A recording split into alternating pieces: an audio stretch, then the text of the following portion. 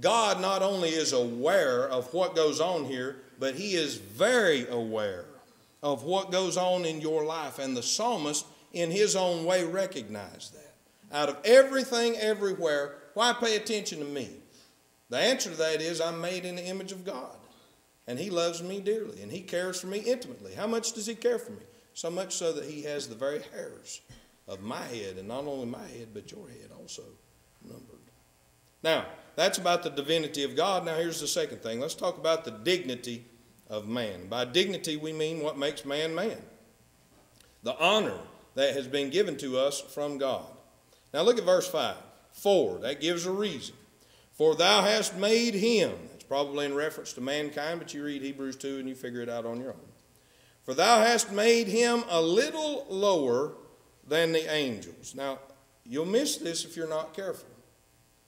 Who's under consideration? What is man? Verse 4. For thou hast, now look at it, thou hast made him. Where'd you come from? Well, I evolved from non-living, non-human life. Have you thought about that? You know what? Here's what would have to be true with that. Then that would mean that intelligent, biological living life came from unintelligent, non-living life, because it only comes one of two ways. Mankind, if you want to take that route, it was either by birth or it was by transformation. Well, what do you mean? That means at some point along the line, for example, two apes came together, and those two apes, somewhere along the line, birthed the human. Or you have this option.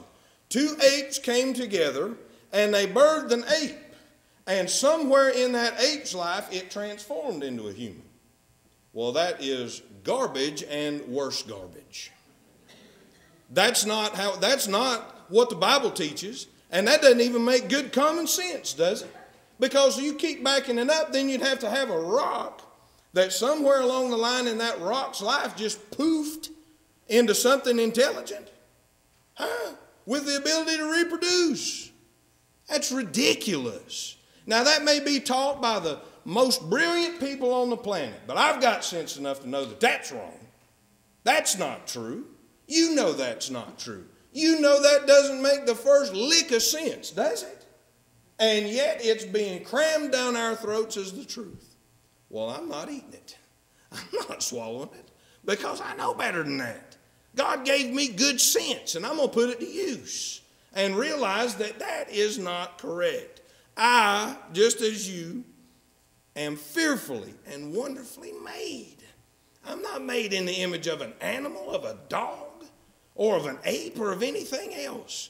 I am made in the image of God. Well, now, who are you made in the image of? For thou hast made him a little lower than the angels. Now, the human body comes complete with its own unique set of advantages and disadvantages. The advantages are that you can enjoy this world. The disadvantages are this body wears out.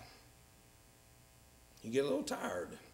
You get a little weary. You get a little discouraged and things of that nature, don't you? For thou hast made him a little lower than the angels. Now look at this. And hast crowned him, man, with glory and honor. I have a question. Why don't we pick fleas off each other and eat them like monkeys? Why don't we start combing through each other's hair and picking the lice out and eating it? Act like laugh. That's what animals do. How come we don't do that? We're not glorified animals. We're made in the image of God. I got another one. How come we're not like the buzzards that come on the side of the road there and eat the roadkill? How come? I got the answer right there. Because God has crowned us with glory and honor. God has dignified man. You know, Adam walked straight up and down just like I do. Adam was the first man. He didn't walk around on all fours like a dog. He stood straight up just like we do. Why did he do that? Because Adam was crowned with glory and honor. Well, where did he get it? He got it from God. How did Adam come about? God spoke, and there he is. Think about it, friend.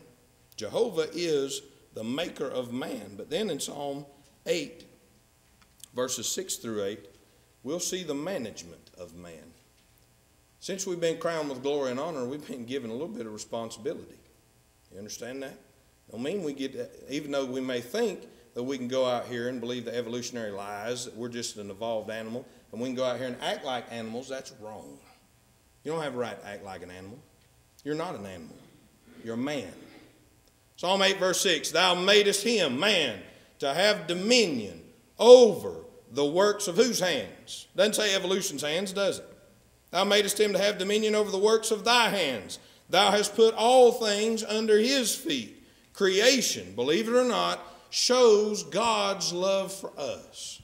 When you begin to examine the Genesis account of creation, everything culminates in the pinnacle of male and female.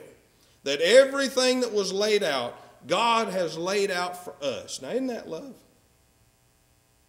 Think about it. Ponder it in your mind when you're pondering about how great the universe is and how vast it is. You ponder about why God created man in the first place. I know why. For whatever reason you want to give, it was an act of love. He created us because he loves us. He has prepared this place to prepare us for the life to come, eternity. Now, with all that being said, God loves us so much. Now, what have we done for God? Let me sum it up for you. It's Isaiah 59, 1 and 2. We sin. We act awful. He's laid out everything for us, given us this beautiful planet to live on. And we won't go out here and live like dogs, act like animals. So God has set things up for us so beautifully to prepare us for eternity. And how do we treat him? Lie, cheat, steal, fornicate, whine, bicker, complain, backbite. Shall I continue? Shall I continue? You think of everything that God has made everywhere. Who treats God any worse than man? Think about it. Of everything that God made, who treats God any worse than we do? I can't think of anyone. He's crowned us with glory and honor, and how we treat him. It's shameful, isn't it? Thou madest him to have dominion over the works of thy hands. Thou hast put all things under his feet, all sheep and oxen, yea, and the beasts of the field, verse 8, and the fowl of the air, and the fish of the sea. Now watch this, and whatsoever passeth through the paths of the seas. You know there really are paths in the seas. Around about 1860 they were found. David knew that way back yonder. I have a question. How did David know that? God told him that. The Holy Spirit revealed that to him. That's another subtle way to prove that the Bible is the Word of God. Then at verse 9, guess what you have? You have the magnificence of Jehovah. It starts with the magnificence of Jehovah, and how does it end? God is the sum total. He's magnificent. O Lord, our Lord, O Jehovah, our Master, our Ruler, how excellent, how wonderful, how majestic is thy name in all the earth. That is the logical and correct conclusion by laying out the evidence in this psalm. Now, third, let's very quickly get the direction for today's life. Number one, the majesty of God. How can we begin to fathom the unfathomable? You understand that? How can we begin to fathom God when he is unfathomable? Well, here's a simple way. Psalm 19:1. The heavens declare the glory of God, and the firmament showeth his handiwork. So we can tell a lot from God by just going outside. Today was a beautiful day, wasn't it? Wasn't today a beautiful day? And all the beauty of today, did it ever cross your mind? The heavens declare the glory of God, and the firmament showeth his handiwork. Or were you too busy griping about something? You too busy complaining about something? What's the direction for today's life? Realize the majesty of God. Pay close attention to creation. You can see God's love even in those things. But second, consider the aspect of morality. Well, how do you come up from that? How do you come up with that? Even as you read this, you see evolution is wrong. It's just wrong. It's wrong at its core. We didn't come from nothing. And by that I mean we didn't evolve from nothing. Ultimately, there was nothing. God spoke, and then here we are. But God is the uncreated first cause. And since He is the uncreated first cause, we're accountable to Him. It matters what I say. It matters what I watch. It matters how I act. Now, is that true for you? Is that true for you? Yes, it is. So we need to think about our morality, because the New Testament is the absolute standard of morals. Jesus said in John 12:48, "He that rejecteth me and receiveth not my words hath one that judgeth him. The word that I have spoken, the same shall judge him in the last day." Are you aware that there will be a judgment, and you will be there? And you will be judged according to the things that you have done in your body. 2 Corinthians 5:10. Are you aware of that? Now, with that looming on the horizon, how ought our morals to be? Need to be pretty sharp, wouldn't you say? In harmony with the New Testament. But third, consider the aspect of meditation upon deeper things. There's more to life than sheetrock walls. There's more to life than electric light switches. There's more to life than that. There's more to life than figuring out where am I going to get my next paycheck so I can go blow it on a bunch of garbage. There's more to life than material things. And we need to slow down sometimes and meditate, really focus on the deeper things of life. Let me give you one that'll keep you busy for the rest of your life. For God so loved the world that He gave His only begotten Son, that whosoever believeth in Him should not perish, but have everlasting life. You think about that. You recite that verse. You take it one piece at a time. It starts with the word for. Surely everybody in here by now has heard me say enough. If you ain't heard nobody else say it, that gives a reason. So go back and read the verses before that and see why this is the reason. Go look and see. God, what do you know about God? Take it one word at a time. Ponder that in your mind. Get out from the sheetrock walls and think about eternity. And then number 4, the magnitude of life. Isn't this life beautiful? Isn't it beautiful? Again, it just so happens. Preaching this today, it was a beautiful day.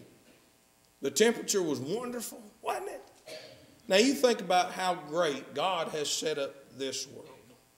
And then you think, well, this world is a reflection. This is just preparing us for the life to come. How beautiful is heaven going to be? Don't we even sing a song that says something similar to that? How beautiful heaven must be.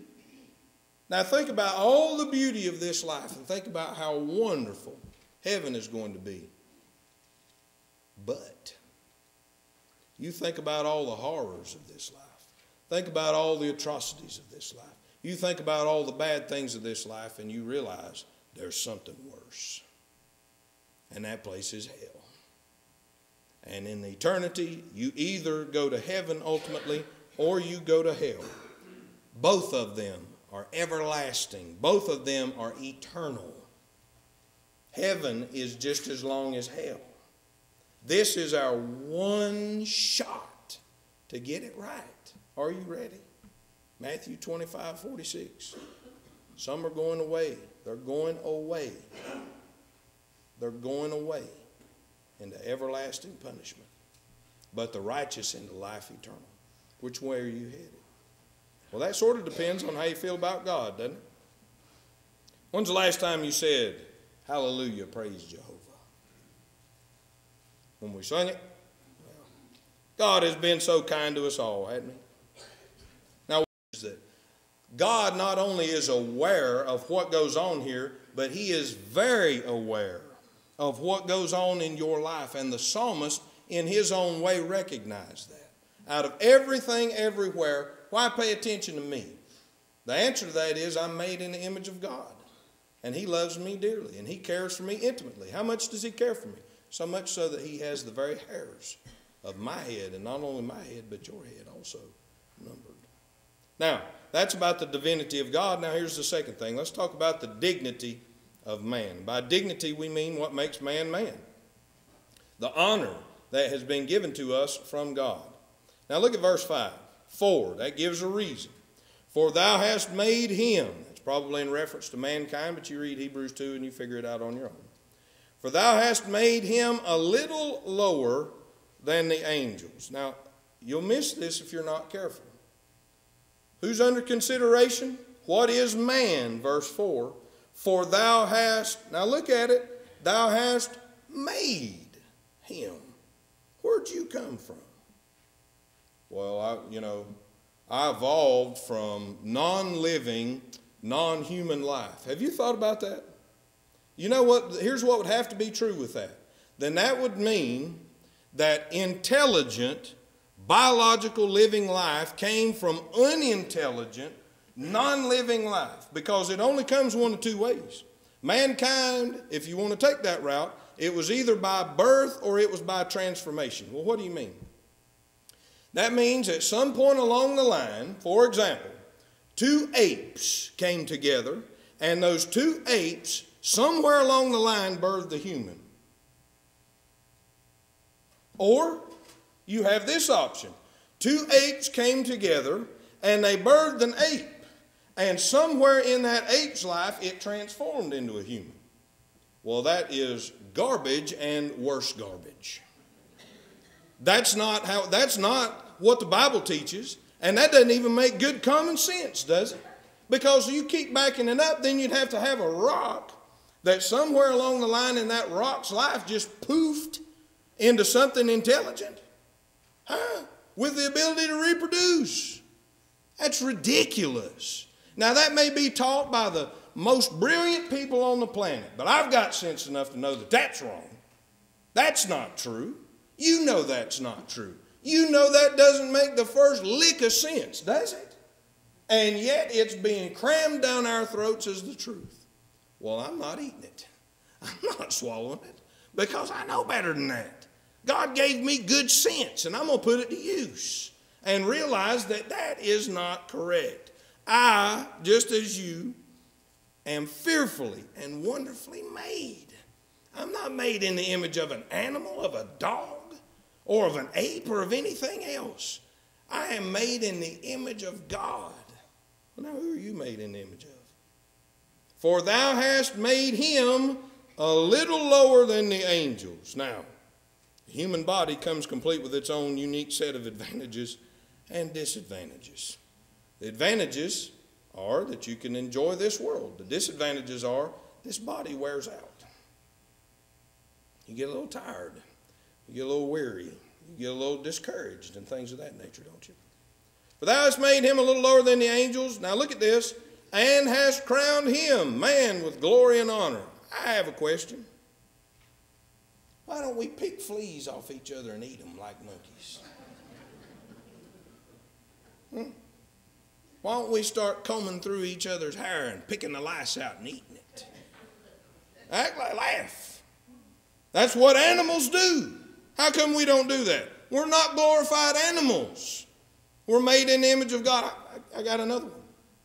How come we're not like the buzzards that come on the side of the road there and eat the roadkill? How come? I got the answer right there. Because God has crowned us with glory and honor. God has dignified man. You know, Adam walked straight up and down just like I do. Adam was the first man. He didn't walk around on all fours like a dog. He stood straight up just like we do. Why did he do that? Because Adam was crowned with glory and honor. Well, where did he get it? He got it from God. How did Adam come about? God spoke, and there he is. Think about it, friend. Jehovah is the maker of man. But then in Psalm 8, verses 6 through 8, we'll see the management of man.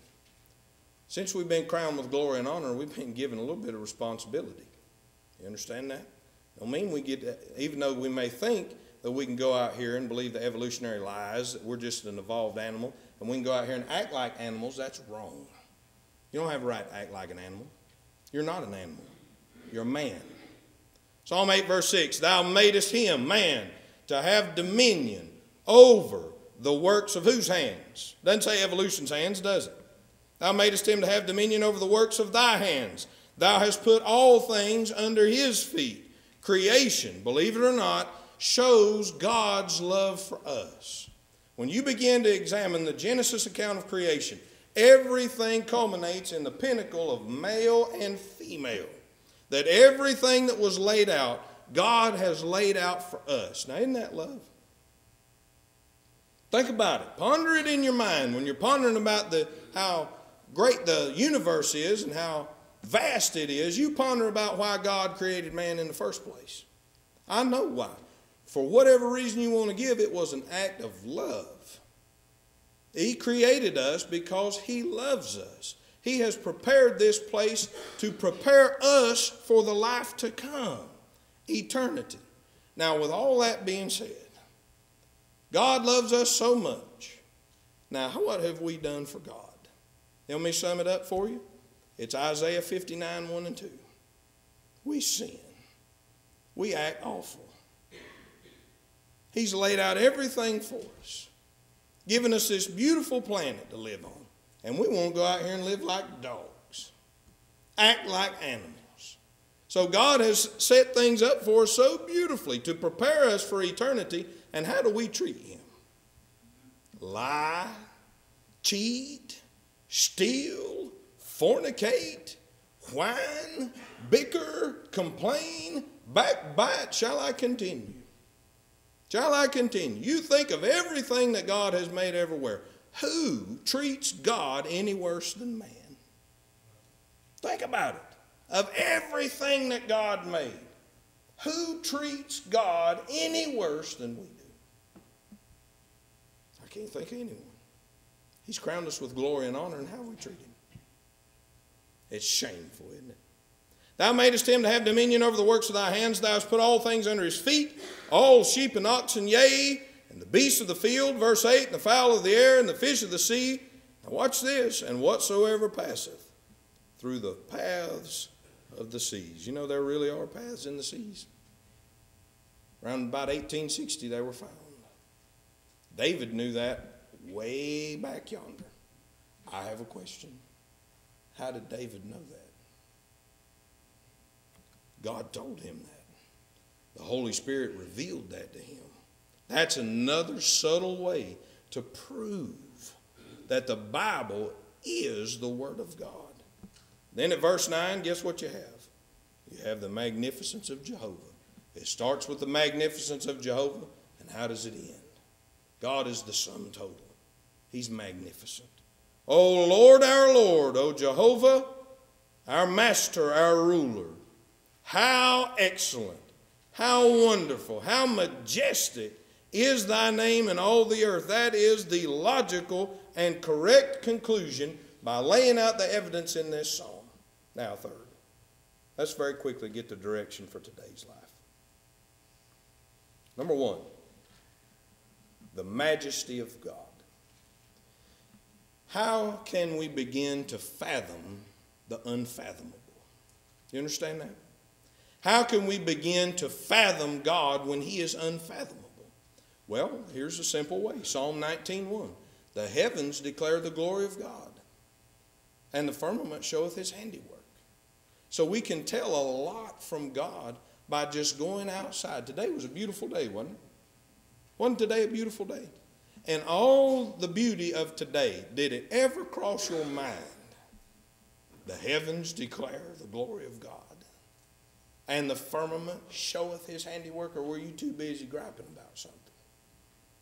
You too busy complaining about something? What's the direction for today's life? Realize the majesty of God. Pay close attention to creation. You can see God's love even in those things. But second, consider the aspect of morality. Well, how do you come up from that? How do you come up with that? Even as you read this, you see evolution is wrong. It's just wrong. It's wrong at its core. We didn't come from nothing. And by that I mean we didn't evolve from nothing. Ultimately, there was nothing. God spoke, and then here we are. But God is the uncreated first cause. And since he is the uncreated first cause, we're accountable to him. It matters what I say. It matters what I watch. It matters how I act. Now, is that true for you? Is that true for you? Yes, it is. So we need to think about our morality, because the New Testament is the absolute standard of morals. Jesus said in John 12:48, he that rejecteth me and receiveth not my words hath one that judgeth him. The word that I have spoken, the same shall judge him in the last day. Are you aware that there will be a judgment, and you will be there? And you will be judged according to the things that you have done in your body. 2 Corinthians 5:10. Are you aware of that? Now, with that looming on the horizon, how ought our morals to be? Need to be pretty sharp, wouldn't you say? In harmony with the New Testament. But third, consider the aspect of meditation upon deeper things. There's more to life than sheetrock walls.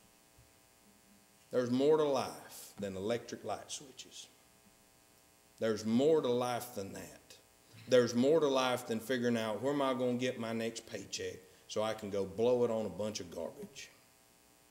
There's more to life than material things. And we need to slow down sometimes and meditate, really focus on the deeper things of life. Let me give you one that'll keep you busy for the rest of your life. For God so loved the world that he gave his only begotten Son, that whosoever believeth in him should not perish, but have everlasting life. You think about that. You recite that verse. You take it one piece at a time.